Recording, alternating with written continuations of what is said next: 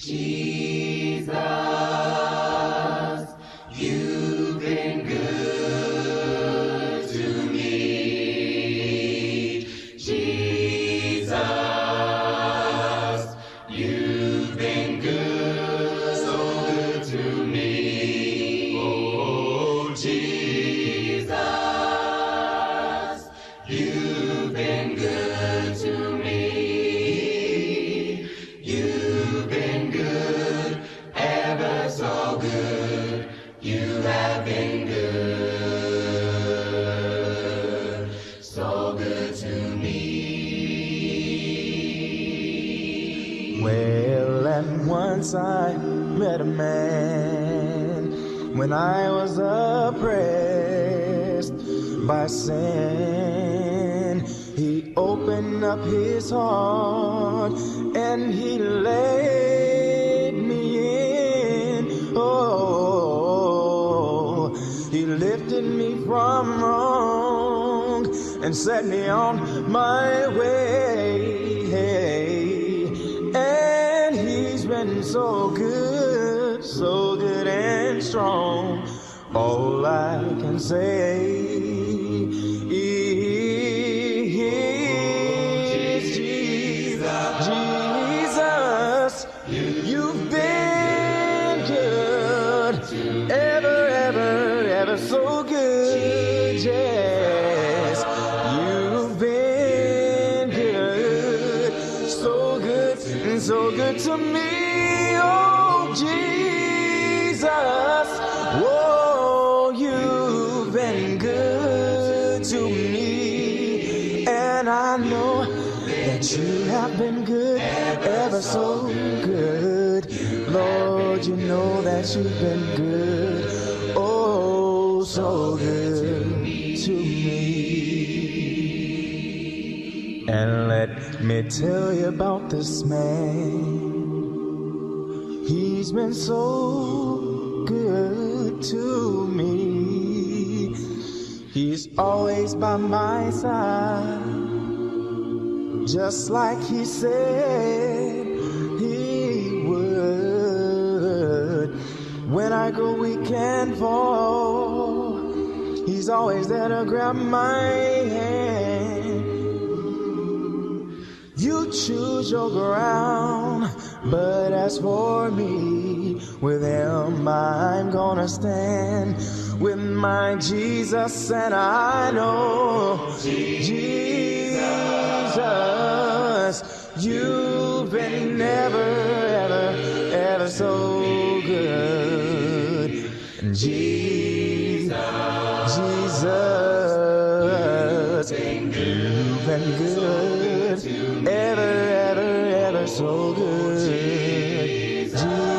Jesus, you've been good to me. You've been good, ever so good. You've been good, so good to me. Don't you know, I know that Jesus, he's been so good to me.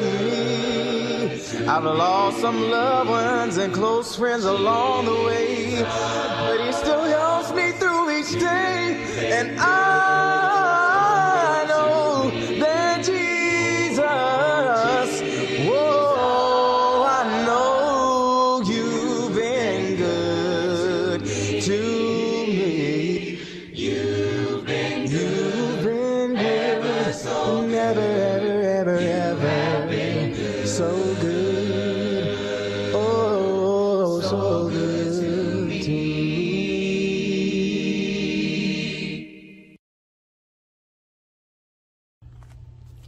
Thank you for tuning in to the second night of the virtual gospel revival meeting of the Sugar Land Church of Christ.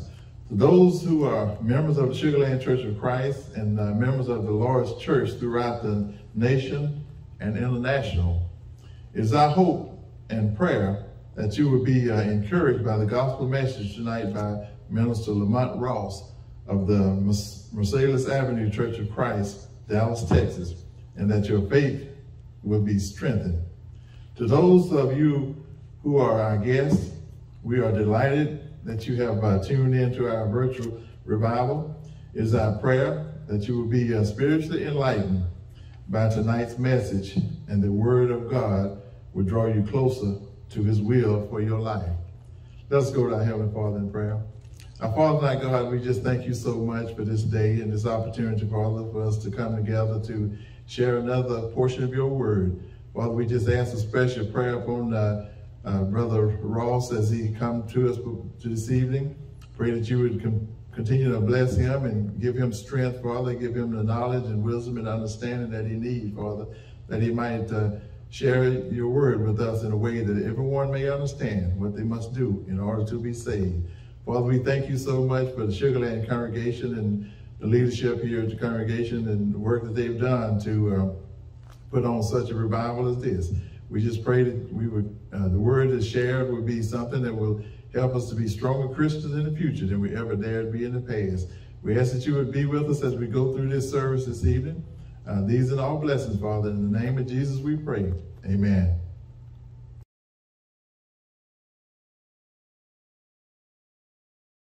All night and it's all day, you know the angel watches over my Lord. I'm singing all night and it's all day, angel watches over me. I went through the valley one day to pray, and the angel watches over my Lord, and my soul got happy and I stayed all day. You know the angel watches over me all night now, all day. I've got an angel watching over me, my Lord. I'm singing up all night and all.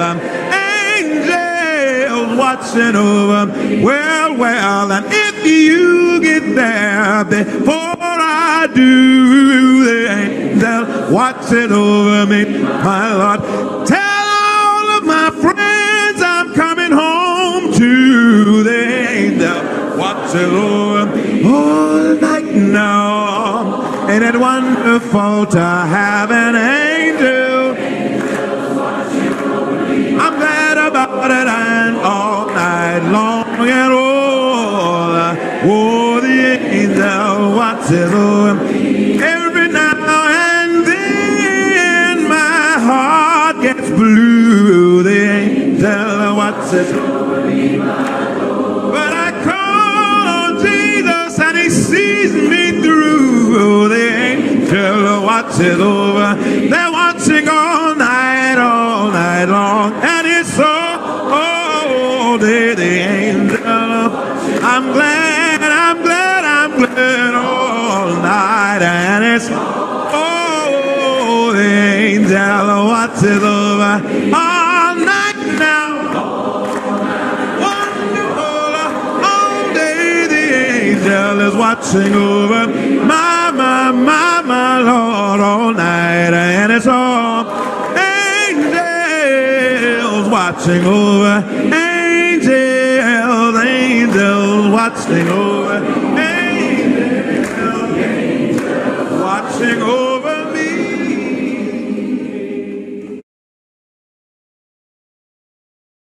Okay, we're here this evening to introduce the speaker for this evening, Brother William Lamont Ross. Lamont Ross has been a senior minister of the Mercedes Avenue Church of Christ in Dallas, Texas since January 2015. Prior to that, he served as 7 years as a congregational family and youth minister, and was a youth minister at the East Side Church of Christ in Austin, Texas for 6 years. He holds a master's in art and theology, studies from the Austin Graduate School of Theology, and a master's in professional counseling. He graduated with honors from the University of Texas at Austin with a bachelor's of science in communication studies. Brother Ross has been preaching since the age of 17 and has been a featured speaker at lectureships, marriage seminars, single workshops, youth conferences, and various church, community, and corporate events. He is a licensed professional counselor and is a seminar director with Prepared, Enrich, training church leaders and counselors how to minister to couples. He and his wife, Stacy, has 3 children. After another song, the next voice you hear will be Brother Lamont Ross, senior minister of the Mercedes Avenue Church of Christ, Dallas, Texas. Thank you.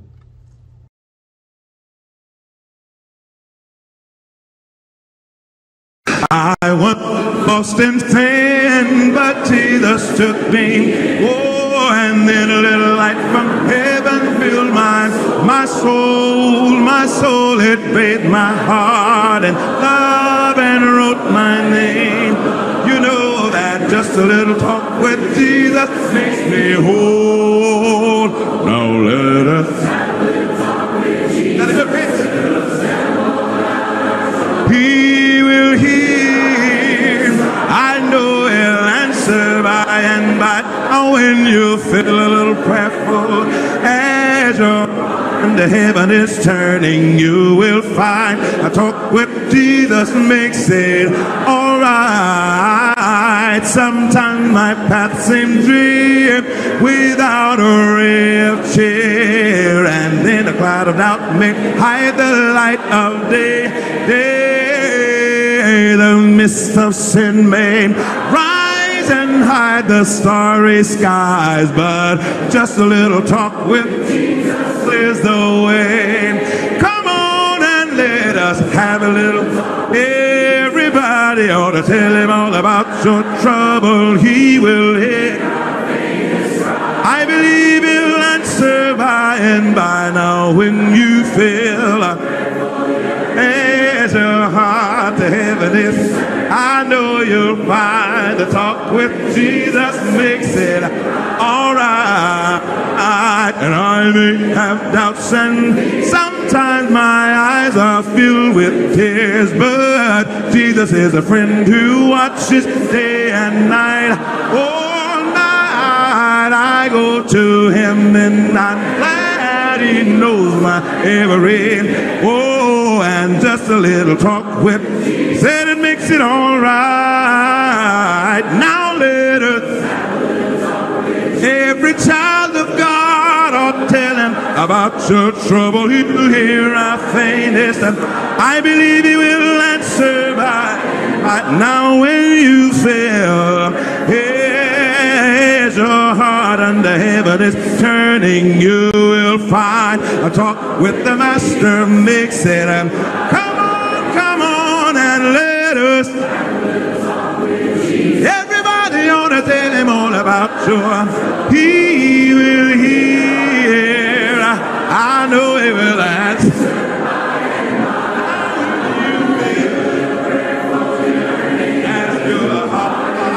God bless you. Jesus, you'll find a talk with Jesus makes it all right.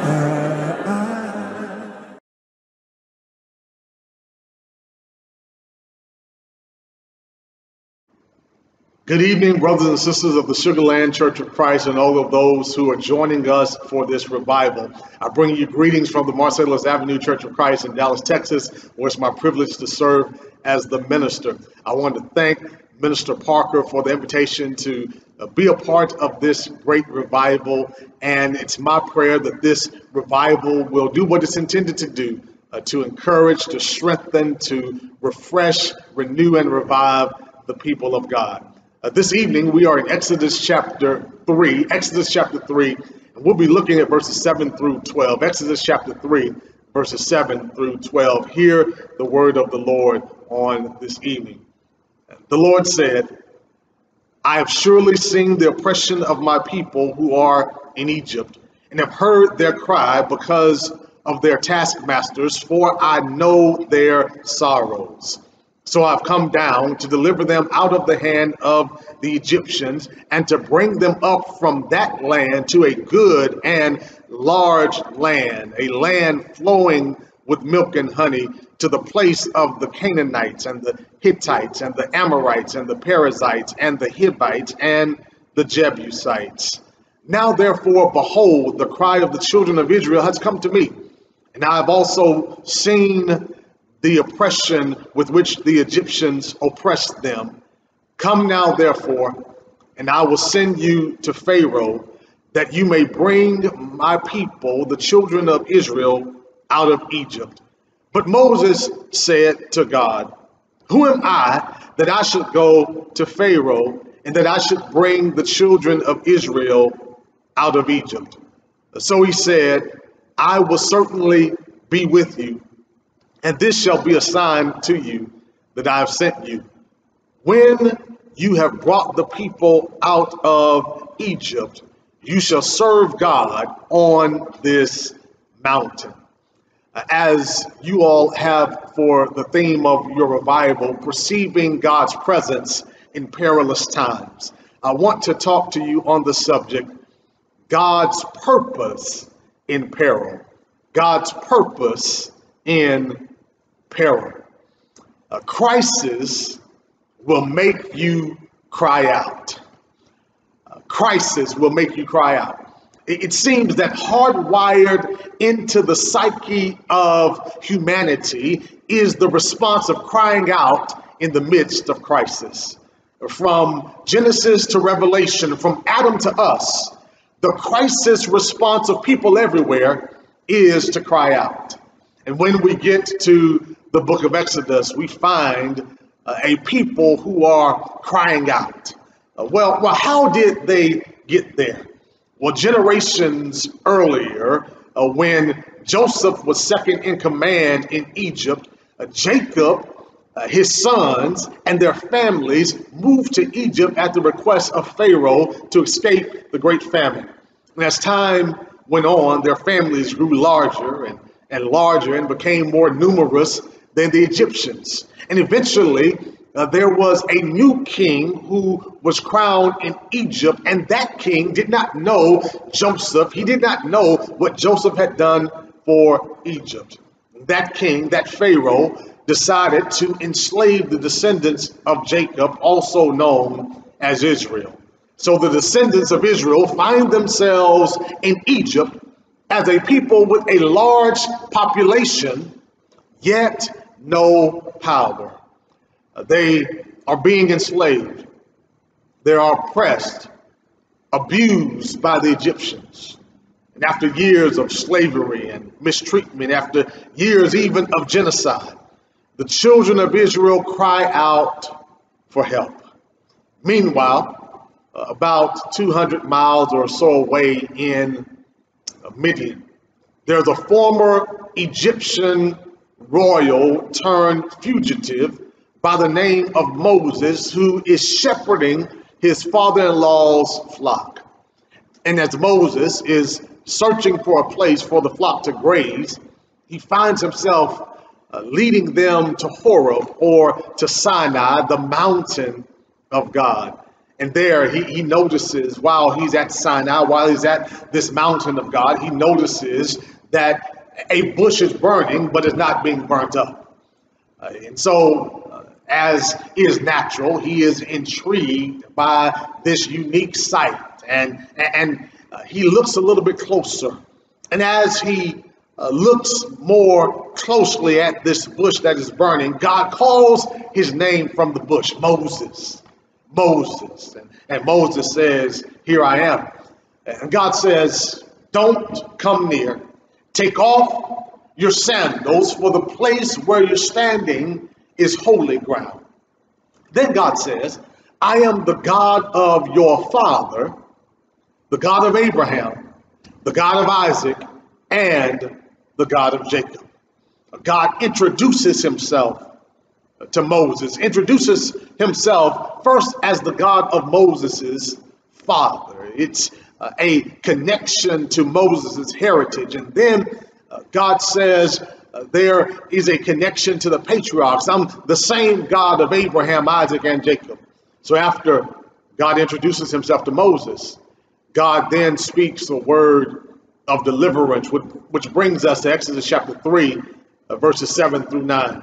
There, the Lord said, I've surely seen the oppression of my people who are in Egypt, and have heard their cry because of their taskmasters. for I know their sorrows.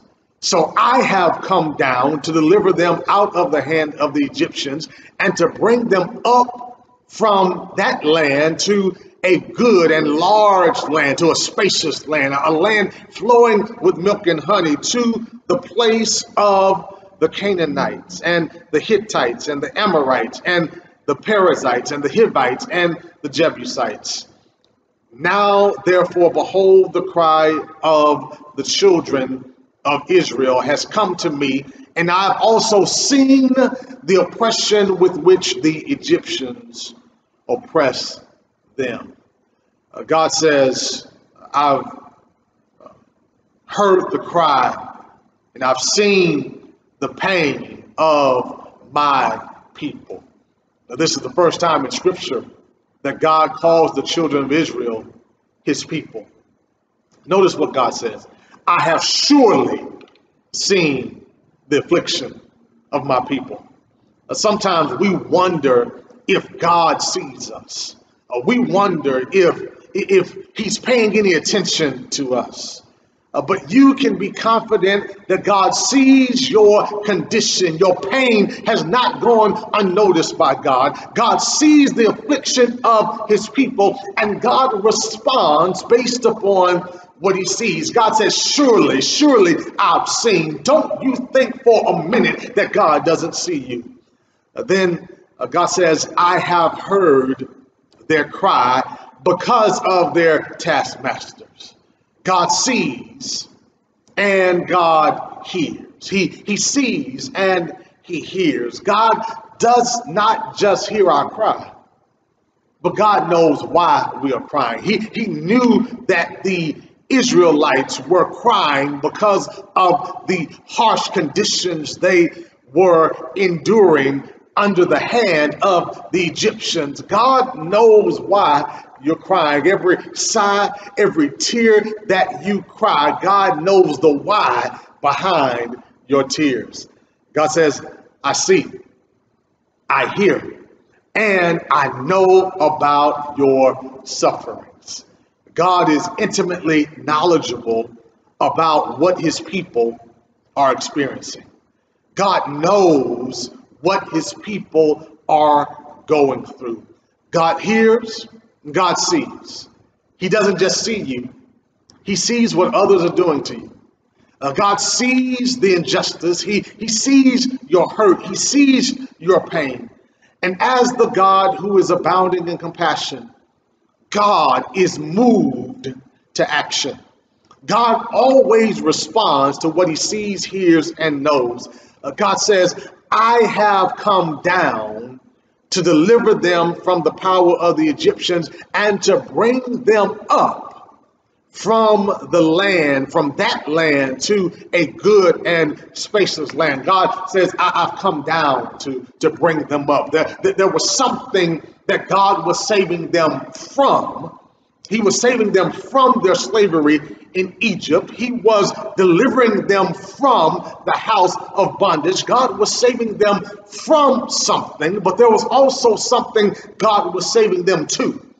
He was saving them to the promised land. And the promised land, it was a fertile land. It was a good land. It was a large land and a spacious land. It was a land flowing with milk and honey. What does that mean? It was a place where there was enough resources to sustain the children of Israel. It was a land that was spacious enough to accommodate this growing population. They would not encounter the problems that they had in Egypt, where the Egyptians felt like they were getting too large. There were 6 nations who occupied this land. So God said, I'm going to give you a land that's big enough, not just for your now, but for your later. I'm going to bless you so that when you grow, you'll still be able to thrive in the land.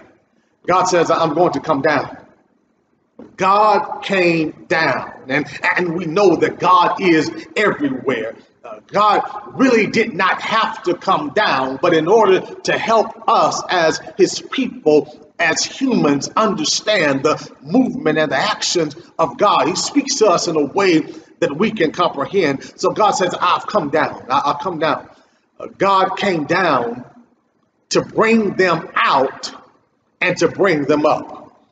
He came down to bring them out of Egypt and bring them up to the promised land.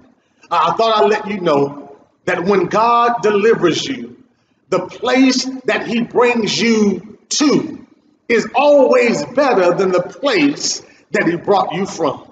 Let me say that again. When God delivers you, the place he brings you to is always better than the place he brought you from. In other words, God brings us out to bring us up. He delivers you so that he can elevate you. I know you see this as an allusion to heaven. The place where we are going is better than the place where we are. For the place where we are, it is a place of sadness and sorrow. It is a place of sickness and sin. It's a place of death and dying. It's a place of pain and problems. The place where we are is a hard place, but the place where we're going is a place of rest and reward. It's a place of peace and joy, a place of healing and happiness. It's a place of no more sickness, no more death, no more hatred, no more worries, no more mass shooting, no more pain, no more sorrow, no more hospitals, no more doctor's visits, no more bad news. It's a place of no more. The place where God is taking us to is infinitely better than the place he's bringing us from. Don't think God has forgotten about you. He knows your address. He knows your name. God knows your situation. And while we anticipate being brought up to heaven, praise God for some deliverance on this side of eternity. God doesn't bring you out to leave you stuck out. When God brings you from something, he brings you up to something greater. Oh, somebody can testify. The Lord didn't just bring me out, he brought me up. He brought me out of the world, and I'm glad he brought me out, but I'm especially glad he brought me up into the church. When the Lord brings you out, he brings you up. He brought me out of a bad job or no job at all and brought me up into my dream job. When he brings you out, he brings you up. He brought me out of a dysfunctional relationship and brought me up into a healthy one. He's the God of elevation and the God of the upgrade. When he brings you out, he brings you up. He brought me out of sickness and brought me up into good health. He brought me out of chaos and confusion in my home and brought me up into harmony and stability. He brought me out of my bad attitude. He brought me out of hatred, brought me out of envy, brought me out of anger, brought me out of my sin, and brought me up into love. He brought me up into joy, peace, patience, goodness, faithfulness, gentleness, and self-control. I'm so glad that when he brought me out, he created in me a clean heart and renewed a right spirit within me. He didn't just bring me out, he brought me up. Now watch what God says. Verses 10 through 12. Exodus chapter 3, verses 10 through 12. Come now, therefore, and I will send you to Pharaoh, that you may bring my people, the children of Israel, out of Egypt. But Moses said to God, who am I that I should go to Pharaoh, and that I should bring the children of Israel out of Egypt? And he said, I will certainly be with you, and this shall be a sign to you that I have sent you. When you have brought the people out of Egypt, you shall serve God on this mountain. Moses, because I've heard, because I've seen, because I know, God says, I'm going to send you to bring my people out of Egypt. And Moses is like, Lord, who am I? Moses missed it. God is going to use Moses. The work was not going to be all on Moses. God said, certainly I will be with you. Make no mistake about it. I will be with you. God earlier said, I'm going to deliver them. But here in verse 10, God turns to Moses and said, I'm going to send you, and you will bring my people out. What's the point? God uses people to accomplish his purpose. God uses people. He uses you and I to accomplish his purpose. And God's purpose is always bigger than one person. If your purpose is just about you, then you have the wrong purpose. God wants to use you to be a blessing to others. God's purpose for you may be in response to someone else's cry. God heard the cry of Israel, yet he sent Moses, and in the cry of Israel, Moses found his purpose. God's purpose for you may be connected to what he's seen and heard in the lives of others. Moses, I'm going to send you back to Egypt. Moses, I know you tried to help the Hebrews before, and in you responding in your anger to the oppression that you saw, you ended up killing an Egyptian and you had to flee Egypt. But Moses, I'm going to send you back to the place that you ran from. But this time, Moses, when you go back, you'll be successful because I'm going to work through you to deliver Israel. I thought I'd let you know that God will sometimes send us back to the place of our failure with a new purpose and a new plan. Yes, we've been there before, but God will often send us back to the place of our failure with a new purpose and a new plan. God is with us time and time again. God shows us that failure is not final. God is able to redeem our failures. God tells Moses, I'm going to give you a sign. The sign is going to let you know that I'm the one who sent you. What's that sign? When you bring the people out of Egypt, y'all will worship God on this mountain.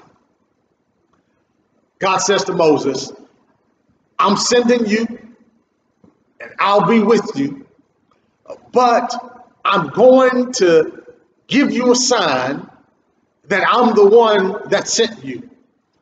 This very place where we're having this conversation, Moses, you and the people of Israel will worship God on this mountain.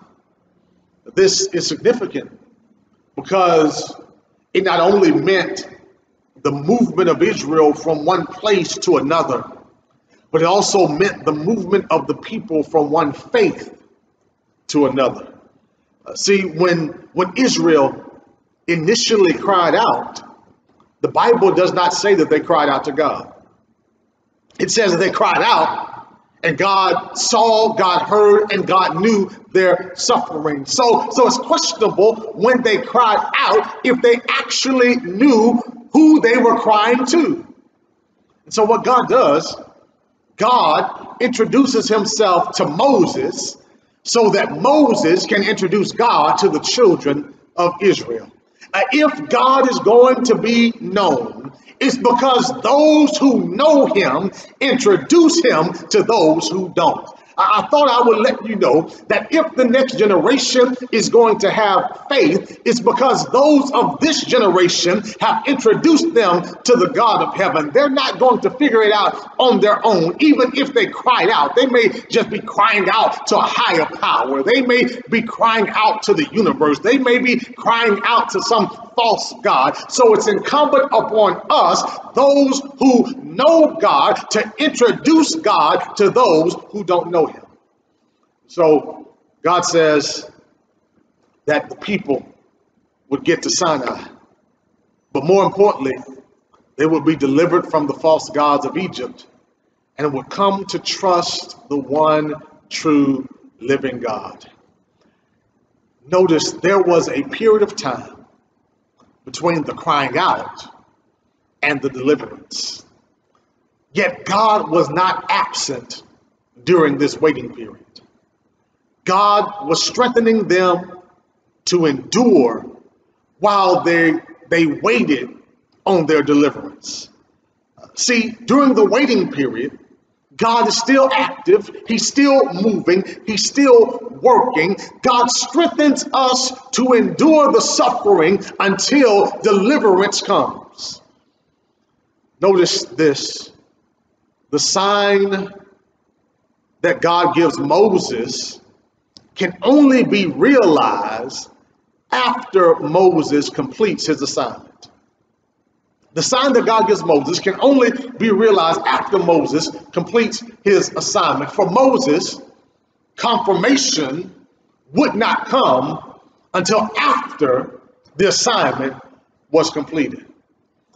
So Moses asked for a sign and he wants confirmation, but that confirmation would come after the assignment was completed. See, we tend to want confirmation before we accept the assignment.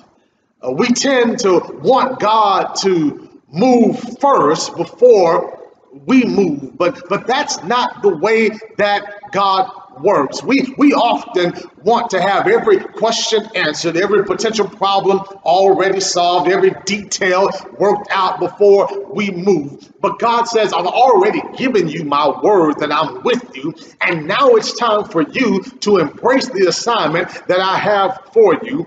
And when you are successful, then you will see that I'm the one who gave you the assignment. I want you to step out on faith and accept the assignment, because I've already told you that I'm with you, and you will know that it's me while you are on assignment, because I'm going to move in your life and I'm going to bring you to the place that I promise you. But you need to move and operate in your purpose. You need to accept the assignment and complete the assignment first. And while you are on assignment, you will defeat giants. While you are on assignment, you will experience divine power. While you are on assignment, you will see that God has the power to make a way out of no way, but you have to accept the assignment first. While on assignment, you will see that God is able to give you bread from heaven and water in a desert. You'll see that God is able to open up the windows of heaven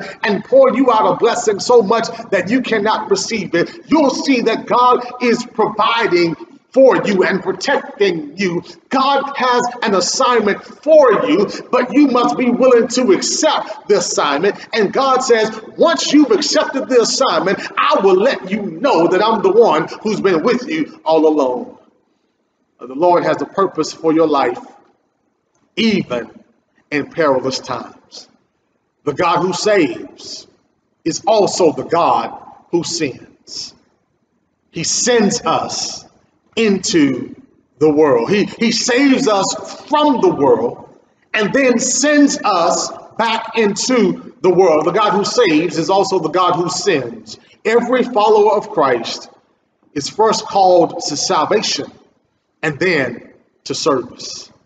We're called to salvation and then we're called to service. Each of us is called to serve the God who sees, the God who hears, and the God who knows. Whether we are preachers or accountants, whether we're school teachers, retirees, homemakers, or corporate executives, God has work for us to do. God is calling us, and God uses us.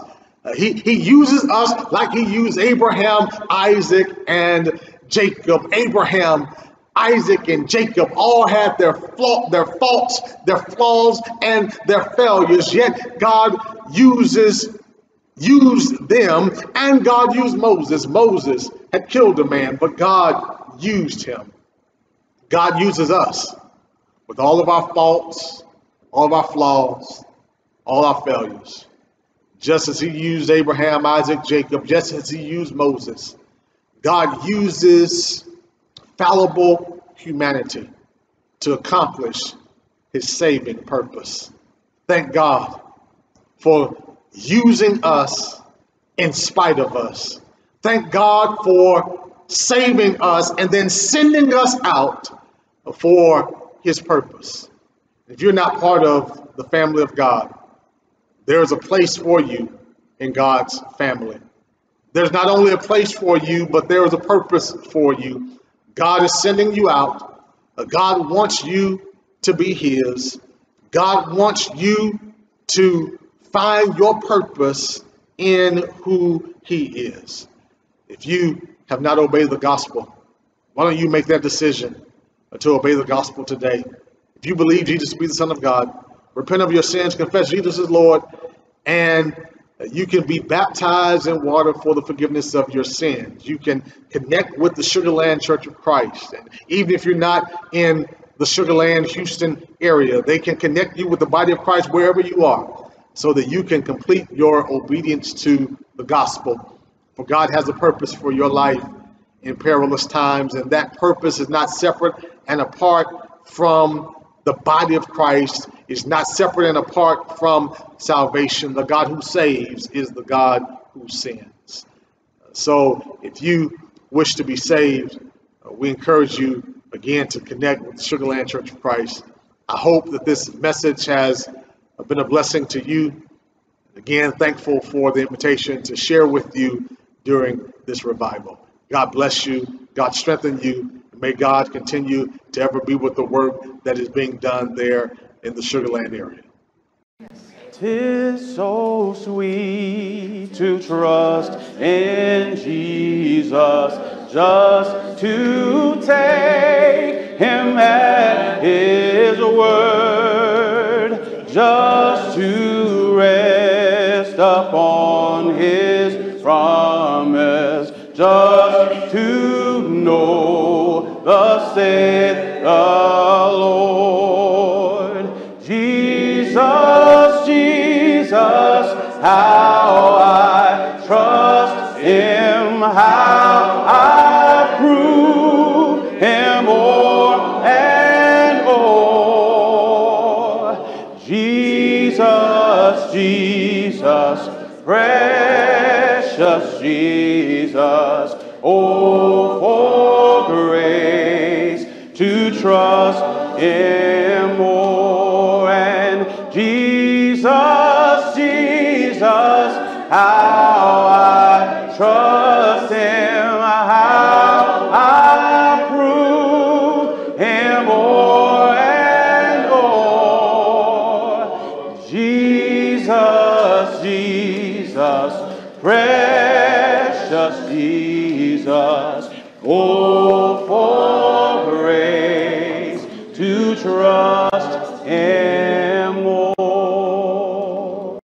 Brother Lamont Ross, what a powerful message. Brother Lamont Ross of Marsalis Avenue in Dallas, Texas. Thank you so much for accepting our invitation to be with us on this gospel series. We hope, trust, and pray that everybody was edified tonight. I know I certainly was. And the theme of this entire series is perceiving God's presence in perilous times. And Brother Lamont Ross certainly reminded us that even in today's times, God is still present. He is still with us. So thank you so much for your message, Brother Ross. Please tune in tomorrow night, our listening audience. We have Brother Randall Tucker of the South Union Church of Christ here in Houston, Texas.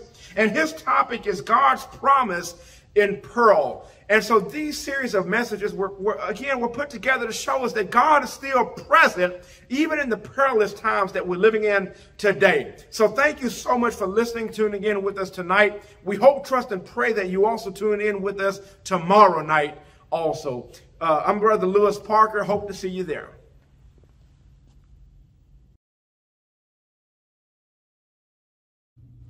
Good evening, everyone. I want to thank you for tuning in to our virtual gospel meeting tonight, this Wednesday night, as Brother Randall Tucker did a great job on God's promise in Peril.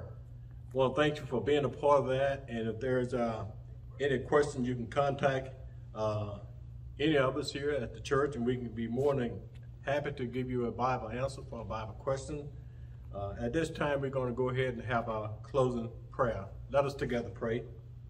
Our God and our Father, we thank you for this day, and we thank you for this privilege and opportunity to hear your words preached. Thank you for your manservant and for the great job he did in holding fast your word. We ask your blessing upon each of us as we take in what has been said from your word, that it might inspire us to be better servants in your kingdom. Help us, dear God, to be your people and to continue to be a beacon in a dying world, that we use what we heard tonight to always bring glory and honor to your holy and righteous name. We thank you. We ask your blessing upon each of us. In Jesus' name do we pray. Amen.